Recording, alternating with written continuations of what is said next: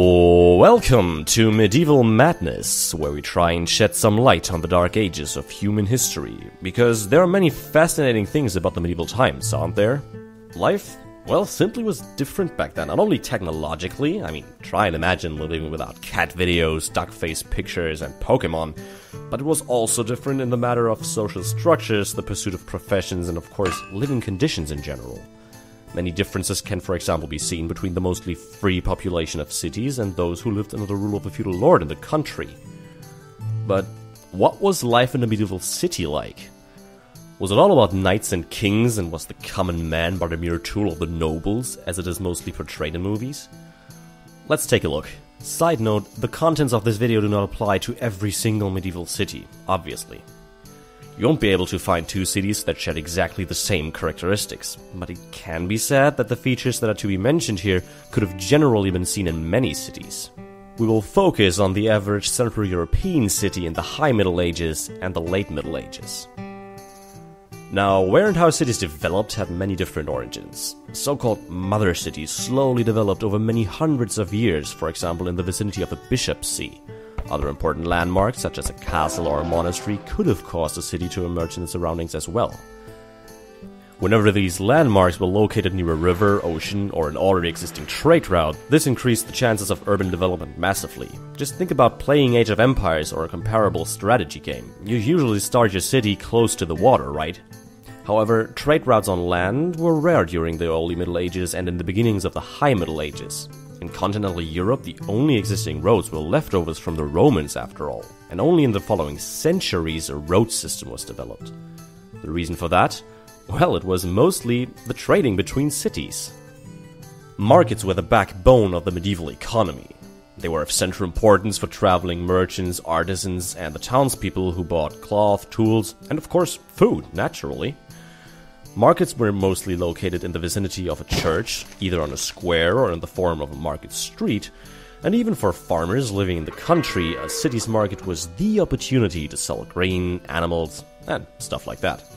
At least, well, that part of their belongings which they weren't forced to hand over to their feudal lord. Townspeople and rural inhabitants usually disapproved of one another. Rural inhabitants were dumb, and townspeople were just arrogant. At least, that's what they thought of each other. The pretended arrogance was mostly caused by better education possibilities in the cities. Of course, it can't be compared to the public education system we have in industrial countries nowadays, but for trading it was very common for townspeople to have at least basic knowledge, like being able to read and do calculations, something that we take for granted nowadays. Most townspeople would be craftsmen like tailors, locksmiths, and tanners, or they would be merchants and buy goods from the craftsmen to sell them on the markets for profit. What kind of profession would you choose if you had to? Just leave a comment and let us know. What? What was that? No. See, Spencer. Dragon Slayer is not a No. This is not up for discussion.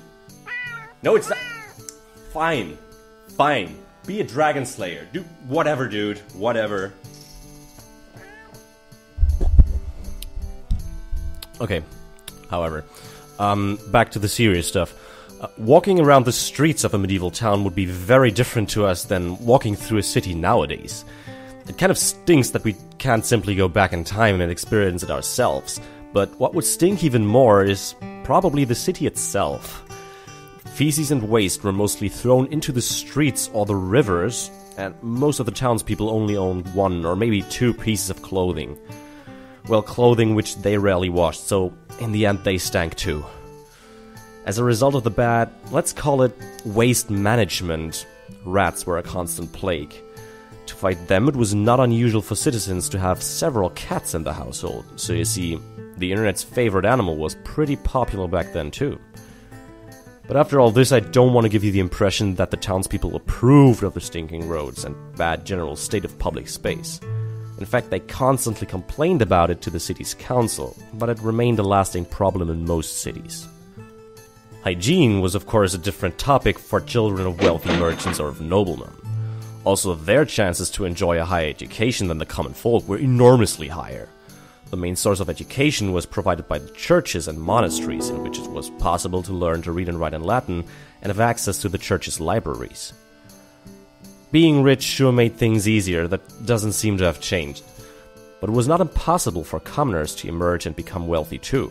However, being noble or a wealthy merchant was extremely important in order to become a member of the city council. This council was a committee of townspeople who were elected in complicated procedures from among the townspeople. But, well, as it is still custom in politics today, it's easier to get in if you know the right people and have resources. The city council had many tasks like granting permits, observing tax collections, and they also constantly tried to take steps to gain more independence from the king or the religious leaders, like, for example, an archbishop, who had a great influence on the city's politics. To gain more independence sometimes even meant throwing a bishop out of the city and waging war against the feudal lords, or even the king himself. As you might imagine, well, some failed and others succeeded, and the outcome would change the city for the worse or the better. There's so much more interesting to tell about medieval cities, but this should be enough to summarize the most important facts of everyday life in a nutshell. I do hope you enjoyed this video. If you have a question about the Middle Ages, then don't hesitate to leave a comment or visit my Facebook page and leave a message on my timeline.